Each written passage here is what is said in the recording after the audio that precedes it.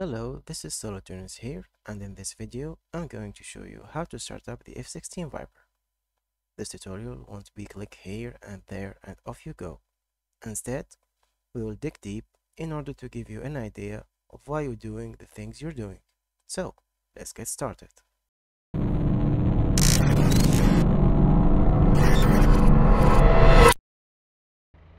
Let's start by closing the canopy by holding left Ctrl C.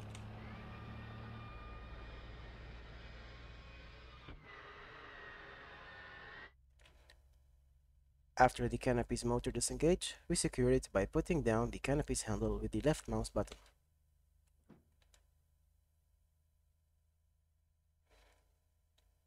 Then we set the main power switch to battery with the right mouse button.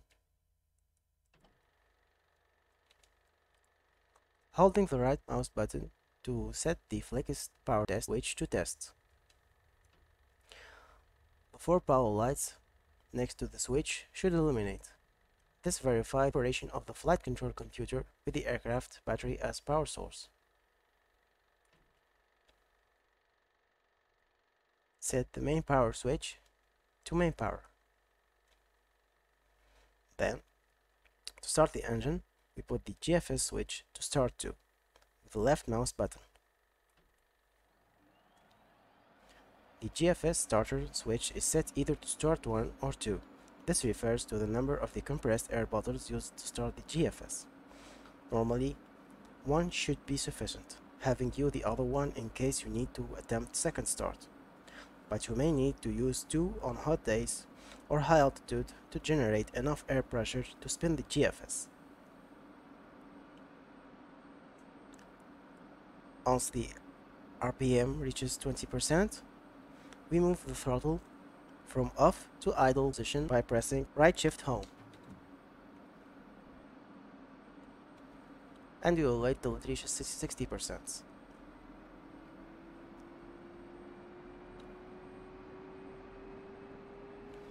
The GFS switch should have automatically shut down at approximately 55%. Then the standby generator comes online at 60% RPM.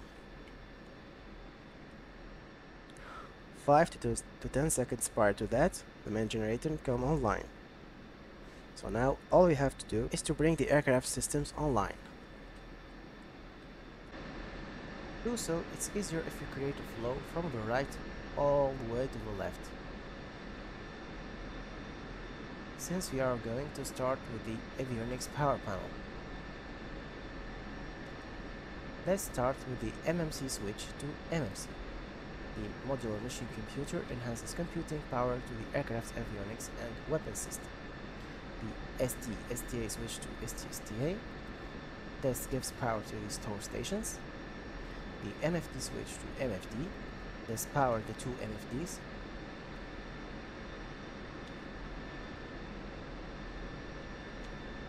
The UFC switch to UFC. This powers our ICP and DED. The GPS switch to GPS. The data link switch to data link. The MEDS LVT knob to on. The multifunctional information distribution is the communication component of the Link 16.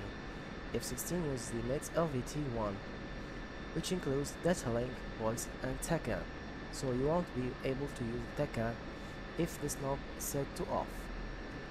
Then, we set the INS knob to norm, which allows the INS to be fully aligned and enhance it to 0.6 times normal precision with GPS data or another techniques. And this will take about 5 minutes. If you have a limited playtime or on your scramble mission, you can use the stored heading alignment. It only takes 90 seconds to align the INS, but it's not accurate as the normal one.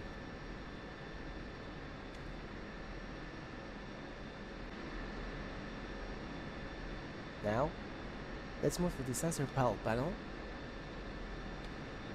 We set the radial altimeter switch to radial altimeter, the FCR switch to FCR, the Write HDPT switch to HDPT if we have the targeting pod. This one is not usable for now until we have the targeting pod for the arm. And now let's engage our SAI by rotating the knob until the jets symbol aligns on the horizon. Let's turn on our HUD.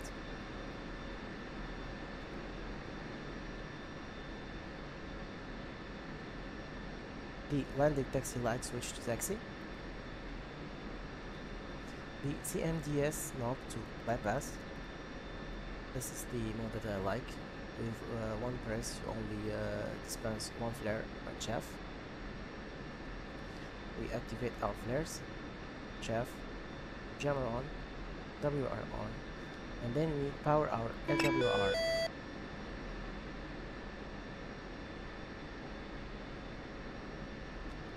Next, we set the master IFF knob to norm and our master lightning to norm. Then set right to the wing, right to the fuselage.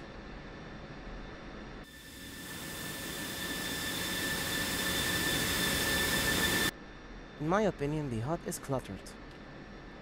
So I go to the HUD scale switch and switch to off with a left click on the mouse.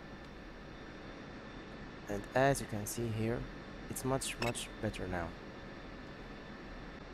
All we have to do is to wait for the INS to be fully aligned. We can use this time to set up your avionics system for a mission, like SMS page, profiles, bingo fuel settings, radio presets, etc. As you can see here, the INS is fully aligned. So we switch to the INS knob from norm to nav. And then we activate our nose wheel steering by pressing S, and we are ready to taxi. Now I'm going to show you how to make full startup with the stored heading alignment. You will notice that it won't take more than 4 minutes.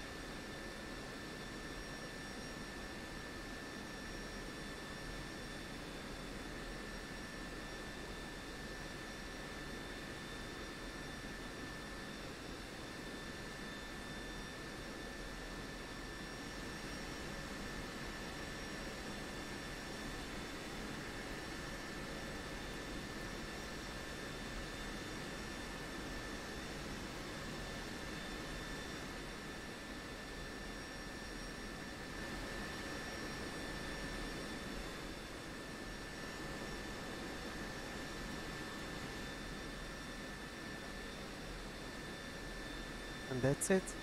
Hope you enjoyed the video. Stay safe. See you next time.